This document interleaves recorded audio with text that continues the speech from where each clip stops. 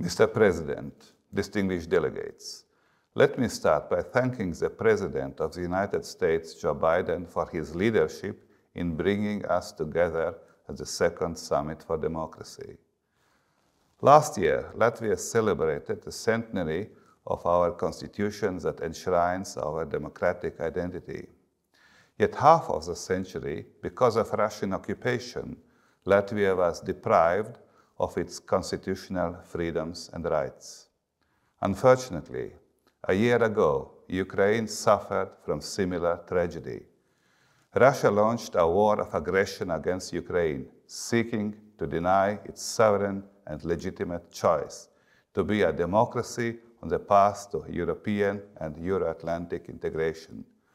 This was a choice courageously defended at Euromaidan in 2014 and demonstrated over the years with relentless commitment to reform. Dear fellows of democracy, Russia's brutal war against Ukraine has shaken the foundations of the international rules-based order.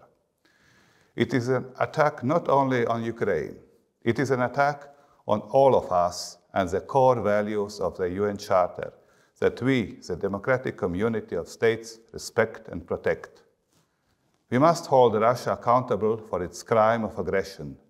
To achieve this goal, Latvia calls for the rapid establishment of an ad hoc international tribunal. Let me be absolutely clear. Ukraine must win to protect all democracies. Latvia will spare no effort in supporting Ukraine. Dear colleagues, to protect our democracies, we must strengthen our resilience at home. Last year, Latvia undertook serious efforts to advance media freedom and pluralism. We developed expert capacity to counter disinformation globally. In addition, Latvia adopted a new lobbying transparency law. Addressing the challenges of defending democracy, protecting freedom of speech, eliminating corruption, and tackling climate change cannot be the task of the government alone. It requires a whole-of-society approach. In this spirit, we recently launched the Academy of Democracy, a forum that brings together representatives from state institutions, municipalities, non-governmental organizations, and activists. At this critical time, the global community of democracies must become more visible and confident.